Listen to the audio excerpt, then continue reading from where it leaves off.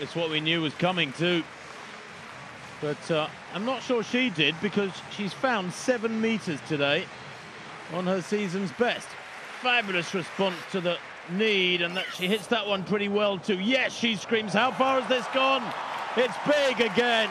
It's about 58 meters. I think that, for Nafissatou Thiam, might be the gold medal winning throw. She's a 59-meter thrower, but for Thiam, that is only about a meter shy of her lifetime best.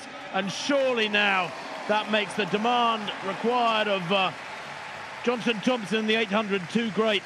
It was a 7 or 8 second gap she'd need between herself and the Belgian in the 800 meters. Martin, that probably puts it out towards 10 seconds or more, and I think that might be just too much. That is the gold medal winning throw, I'm positive. That is absolutely sensational stuff from the Belgian. And you can see Katarina Johnson-Thompson applauding the Belgian